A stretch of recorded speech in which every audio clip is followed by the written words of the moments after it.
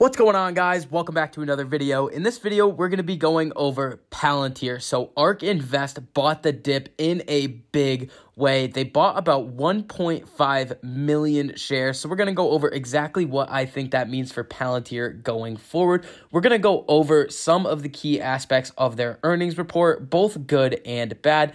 And we are going to go over some of the specific options plays that I am looking to get into for Palantir in the near future. So if you guys enjoy the information that I provide for you in this video, make sure you go down and hit that like button and hit the subscribe button and turn on that notification bell if you want to see more videos like this, so you get to stay up to date on all of your favorite stocks, learn about a couple of new ones, and see exactly which options I am trading and which strategies I am using to trade them. So if we come over to the chart of Palantir, we can see that it had an absolutely terrible day off the announcement of its Q4 and year-end 2020 earnings report. We saw the stock drop $4, going down 12, almost 13% throughout the trading day, and then going up a little bit with a little bounce after hours of about 21 cents or close to 1%.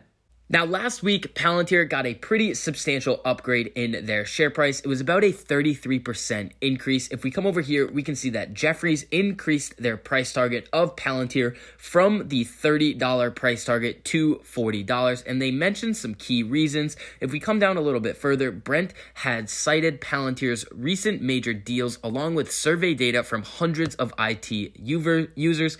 Phil also believes that the company has strong fundamentals in general. In a research note, Phil pointed out that even if the current stock price has elevated expectations built in going into Q4, which is exactly what we saw, there are still longer-term growth opportunities. So let's get into exactly what happened in Palantir's Q4 earnings. If we come over here, we can see that Palantir on Tuesday reported a loss for the fourth quarter while beating analysts' revenue expectations. So Palantir shares fell 12%, and here were the key numbers. Revenue was $322 million versus the $300.7 million expected, according to the survey of analysts. The loss per share was 8 cents, which was not comparable to the estimates. So basically what happened is that Palantir beat on revenue, missed on EPS, and the stock went tumbling. In general, though, when we take a look at the actual numbers and the guidance that the company issued, it's pretty good in my opinion. So if we come down a little bit further, in the fourth quarter, Palantir said it closed 21 deals worth at least $5 million in total contract revenue, including 12 worth at least $10 million. New contracts in Q4 include those with the U.S. Army, U.S. Food and Drug Administration, and PG&E.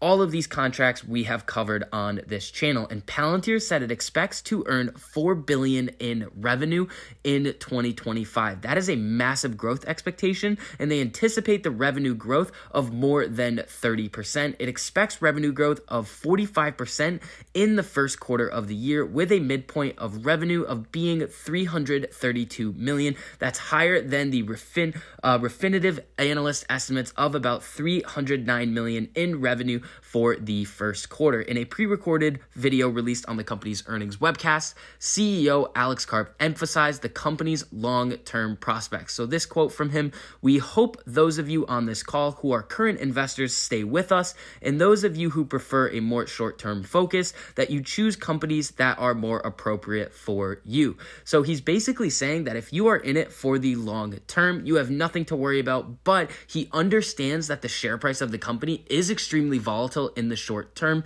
and he is saying that those individuals who are holding long term have nothing to worry about because they are coming out with new contracts, bringing new revenue almost every other week.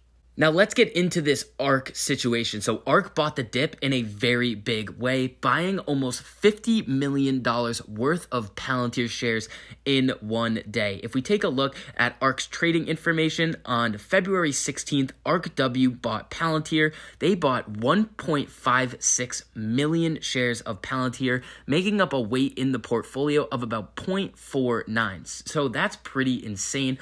They really bought the dip on this company, and I was saying before that if we see a dip in Palantir, there are a lot of different strategies that you can use. So since we saw a massive dip, let's go over some of these strategies in detail. Now, if we come over to the options chain for Palantir, we are going to be taking a look at the puts. So we can see that the implied volatility fell a little bit, but not too much, and the weeklies are still pretty expensive. If you want to own Palantir at a lower price, or if you want to collect some premium off of the cash balance that you have sitting in your account, you can sell these $25 strikes. These are weeklies, and you would collect $68 in premium per contract that you sold.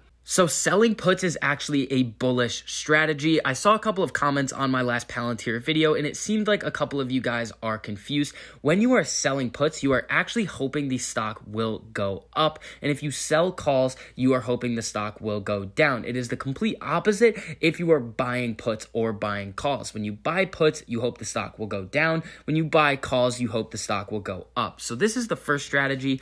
You can sell some of these puts. They are jacked up in value right now. We can see that they went up about 100% or more in value throughout the day today. Now, Palantir went down 12, almost 13%, and these contracts only going up 100% on such a massive move in share price. The reason why these contracts didn't shoot up 1,000%, 1,500% is because of this implied volatility, meaning that a large move in the Palantir share price was priced into the options chain. So pre-earnings, the contracts were more expensive throughout the entire option chain. Now, the next strategy that we are going to be talking about to use options to play Palantir is we're going to be buying some leaps. So if we come down, we're going to be looking at these January 2022 contracts. In these 60s, fell about 23% in value today. If you are extremely bullish on Palantir going into the future and you think that it could have more than a double in the next year, then you would want to buy these super deep out of the money contracts. Now, you may not want to buy some of these contracts because the implied volatility is so high. The open interest is there.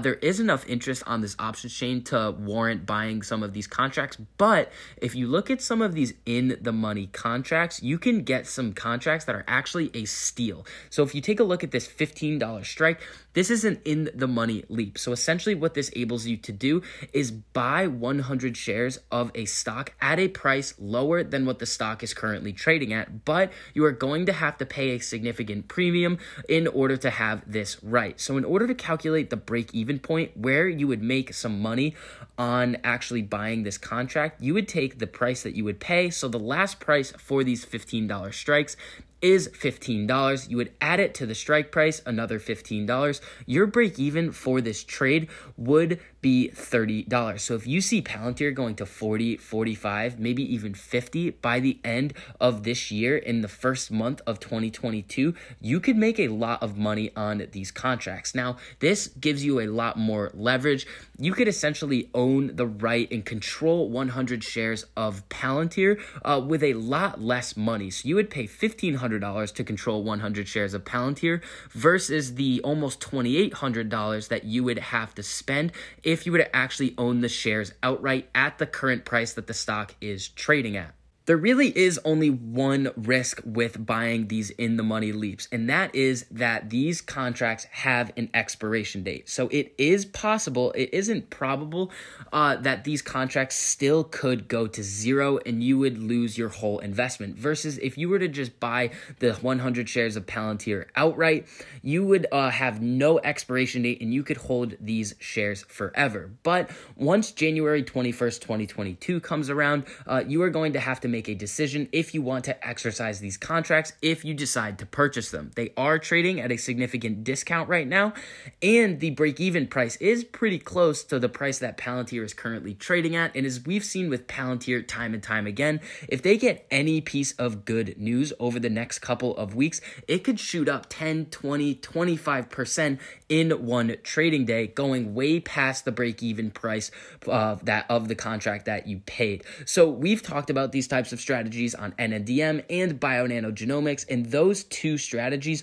both worked out very well. I think looking at the Bionanogenomics play, if you were to have bought those contracts, the break even was around $9. So you're well past the break even if you decided to buy those contracts. So in general, I think that this is just a short-term dip for Palantir. We do have the share lockup period expiring towards the end of the week, which could provide some more selling pressure in the stock, sending the stock a little bit lower.